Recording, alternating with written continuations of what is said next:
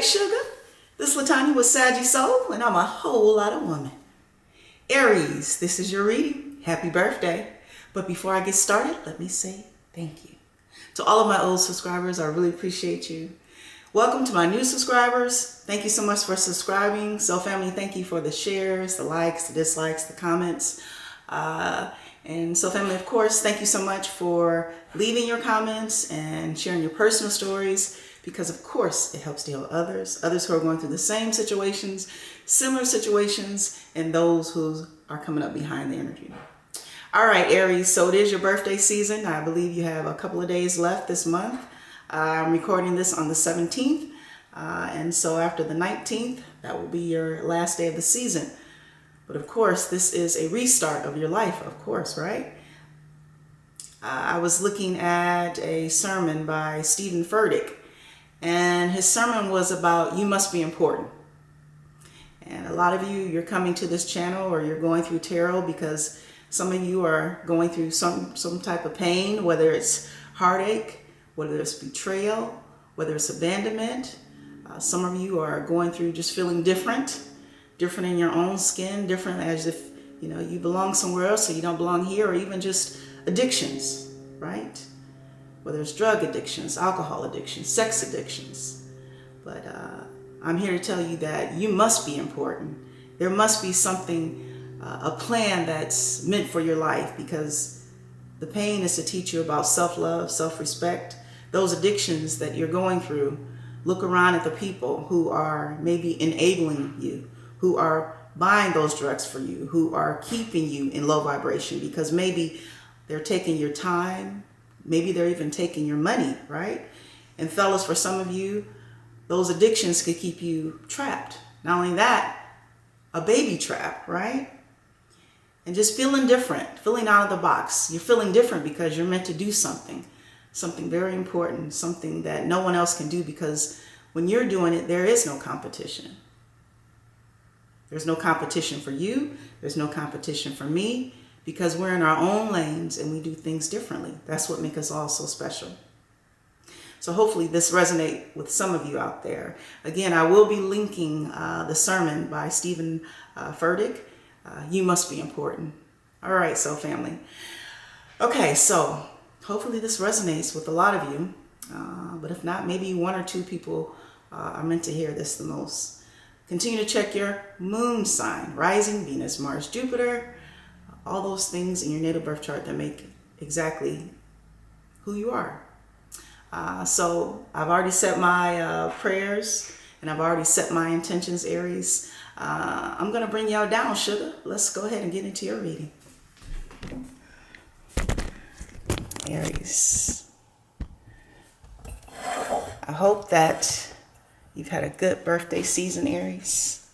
No matter what's going on, no matter how you feel, the attitude of gratitude that you're waking up every day with a new start. Aries, when I split the deck, I have the Magician here. You know, Aries, sometimes the Magician reminds me of you, right? Fiery, passionate, able to create something out of nothing, and the Wheel of Fortune is in the reverse. Sometimes the Wheel of the Fortune is in the reverse because it's about divine timing. Something that you're cooking up, something that you're manifesting is not quite ready.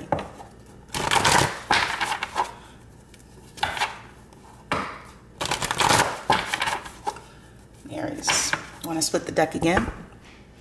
We have the Prince of Staves in the upright, and the Wheel of Fortune is still in the reverse.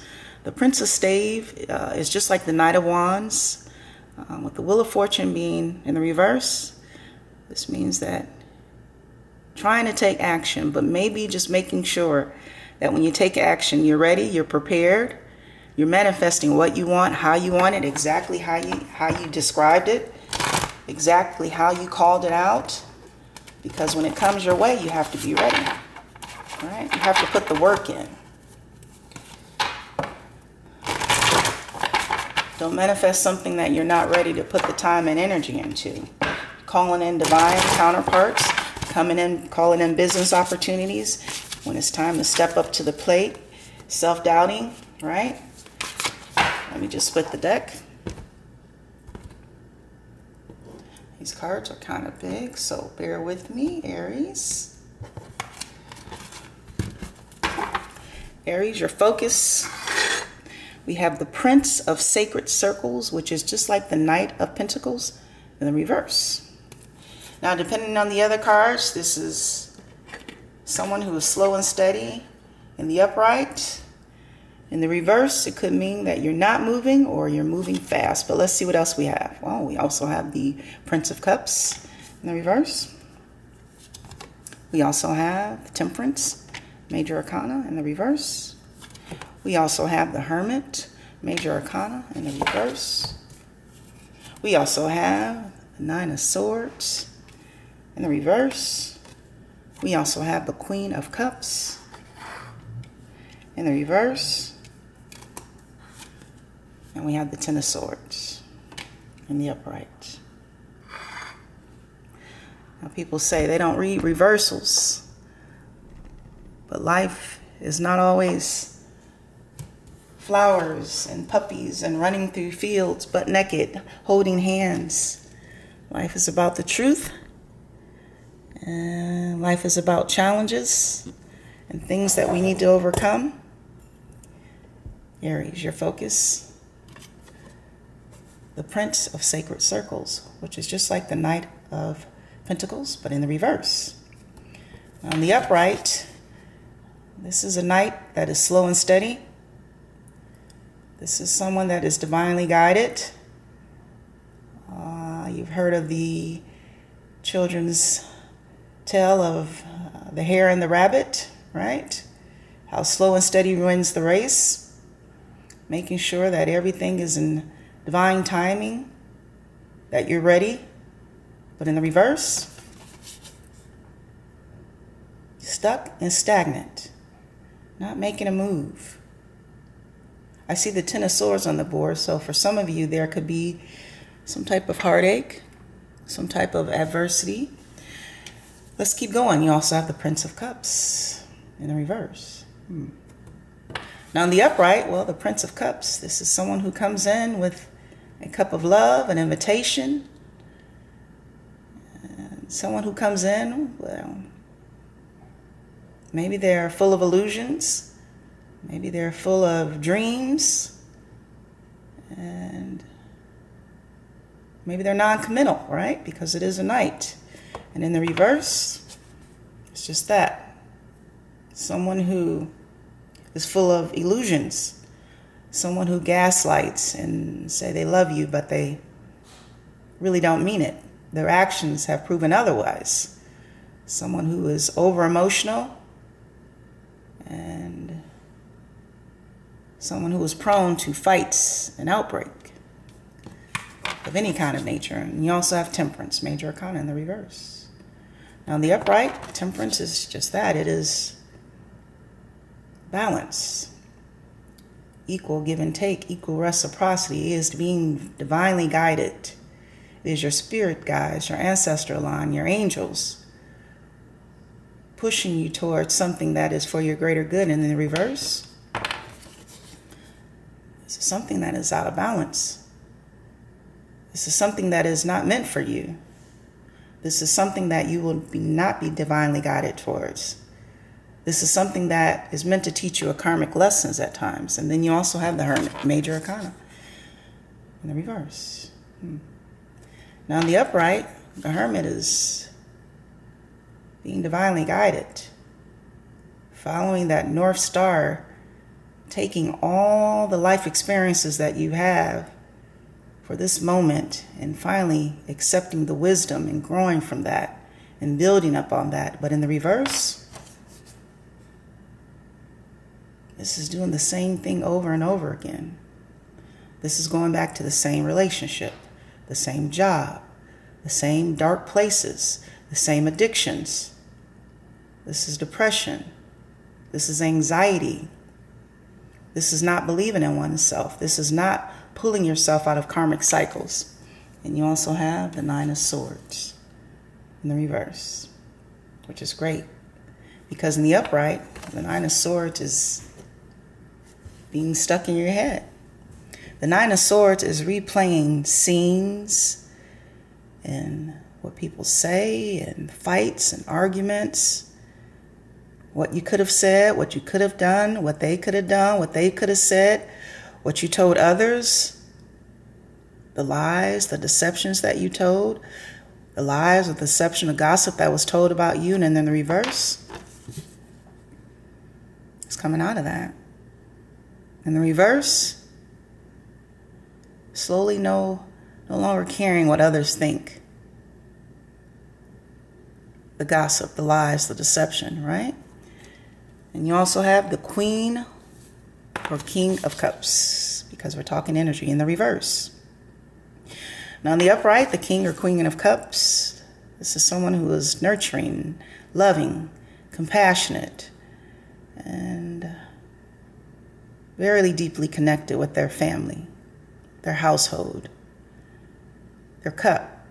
They only give it to those who are deserving of it. And in the reverse, depending on the other cards, this is a situation where you find that you can no longer be nurturing to. This is a situation where you find that you can no longer offer your cup to. This is a decision or a situation where you found that all the love that you put into a situation, a person, or a thing, that was empty. There was no reciprocity. And you also have the Ten of Swords. Completion. Understanding each one of these swords, who they were, the situations, the people, the places, the things, the events. And for some of you, this could be where the anxiety is. This could be where the depression is. This could be where the sorrow is. This could be where the pain is. But the thing is, this is a 10, so it's completion. Aries on the board, we have Pentacles. Is this the only Pentacle? Earth signs, Capricorn, Taurus, and Virgo. We also have Swords. Air signs, Aquarius, Gemini, Libra. We also have Cups. Water signs, Cancer, Pisces, Scorpio. We also have Temperance, Sagittarius, and the Hermit, Virgo. And for me as a reader, this is also Aquarius.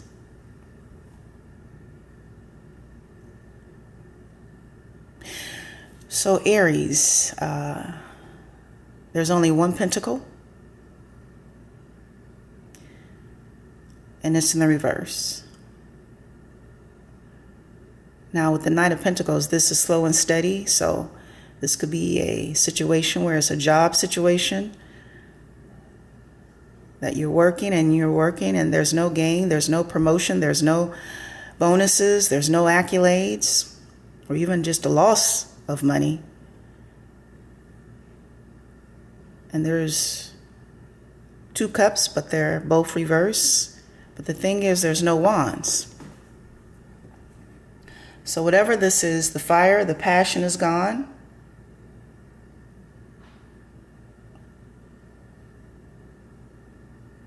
But I do have two knights on the board. And I do have a queen or a king of cups. Now, depending on the other cups or cups, depending on the other cards on the board, we could say, oh, this is someone who doesn't know who they are. This is someone who is lost. But there's many situations where a king or a queen are in the reverse.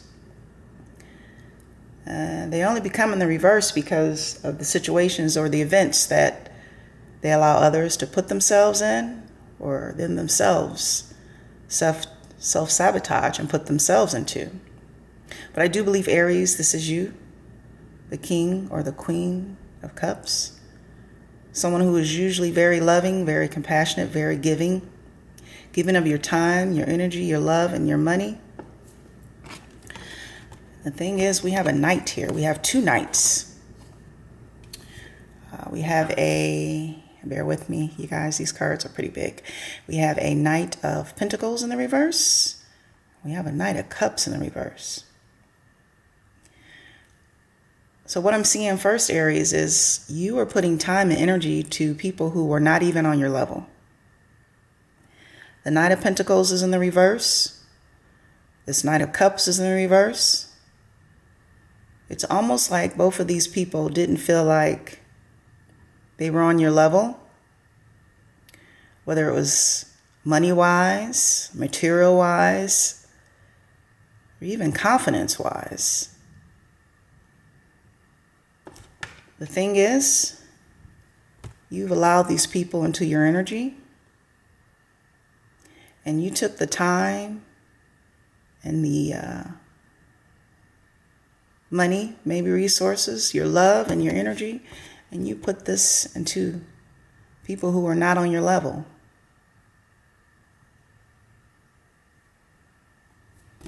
For some of you, you are a king or a queen, and you chased people who were full of gaslighting you. People who lived in a dream state.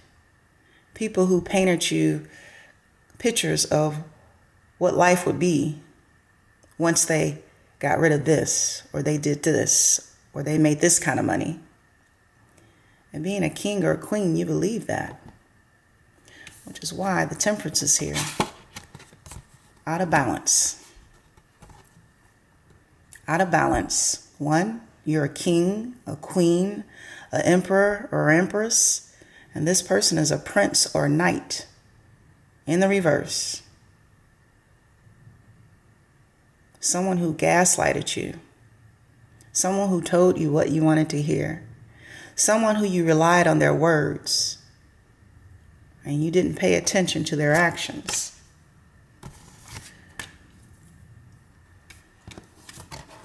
And I forgot about this Hermit. Aries, there could be a lot of people here on this board for you that you're dealing with. For some of you, once you found out who people really were, once you found out the maybe betrayal, maybe the deception, maybe the manipulation, thinking that who you invited into your circle, your home, your aura, your energy, you shared time, your love, your money with, they really weren't real with you, right? They were just using you to manipulate you because they knew that you were loving, nurturing, compassionate, abundant. For some of you, this not only sent you to go within, but this sent you into a situation where you felt a little anxiety, depression. Why me? Why would someone do this to me? But understanding that it's all about self-sabotage, right? When we put ourselves in company of others who are not on our level, that means that you have to dumb yourself down. That means that you have to put yourself down. That means you have to stay in stagnant energy that is uncomfortable.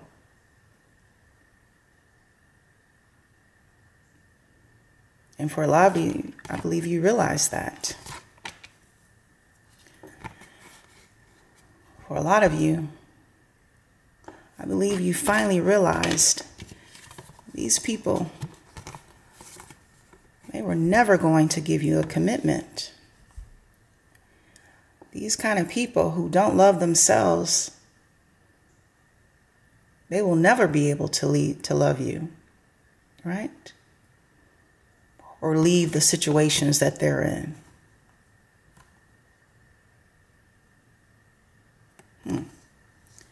Because I almost said love, but then it came out leave, right? So for some of you, you could have been dealing with people who already attached into relationships, partnerships, marriages. And you decided to accept anything as a king or a queen.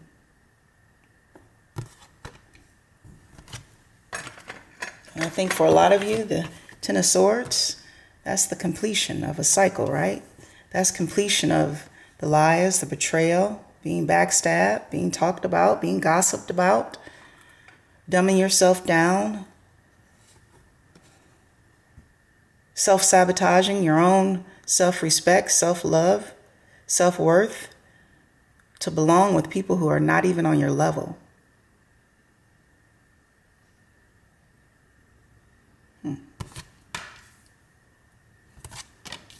This is you. You're still this nurturing person. You're still this loving and kind person. You're still this compassionate person. You're still this leader, this king or this queen. Understanding that you can't give your cup to anybody. Understanding that you don't have to chase love. Understanding that you don't have to chase people.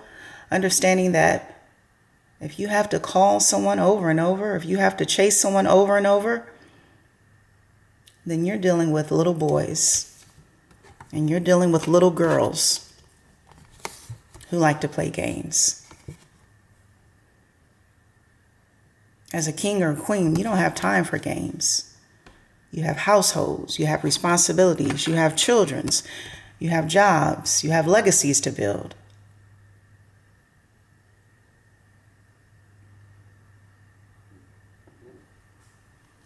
You must be important. You must be important that people would just want to come in and take from you. People would just want to destroy you. You must be important that people can see your light so bright that even if they can get a little piece of you, they're willing to take that because they don't feel good about themselves. You must be important that you have so much love to give that you would decide on people who are not even on your level. It's time to realize who you are. It's time to take back your crown. It's time to take a seat and sit back on your throne. And when love is ready to find you, it'll find you. You won't have to chase it. You won't have to call it. You won't have to text it. It will be equal exchange, no game playing. Because you're a king or a queen. And you shouldn't be bowing down to little boys or little girls. You have the elder. Move beyond your ancestral patterns, right? Raising your vibration, loving who you are, respecting who you are, because when you love yourself, you have self-respect, self-love, self-worth. That's the vibration that's going to pull in someone who's on your level. It's almost like a kindred spirit. It will be equal give and take. There will be no lies, no deception. You won't have to meet at certain places, call at certain times, because that person will be meant for you because you've done the work and you've healed yourself. And you also have one more. I am confident in all that I do each day. Exactly. You are confident, even if you don't feel that way. Looking your best, feeling good, looking good. Even if you don't feel that way on the inside, doing the work that you need to do, whether it's bowing down to God, giving attitude of gratitude every day, every night, getting out in nature, getting to the ocean, going hiking, biking, building your confidence up so that when people see you, they don't see the wounded warrior. When they see you, they see the king or the queen, and they know they can't step to you with any and everything. Aries, happy birthday. This is your reading from April the 17th through April the 31st. You must be important. I'm going to put that sermon below of Stephen Furtick so that you guys can check out that sermon. I'm going to put the link below. Thank you so much for tuning in to Sagii Soul. and from one soul to another soul. I love you, soul family. Have a good week.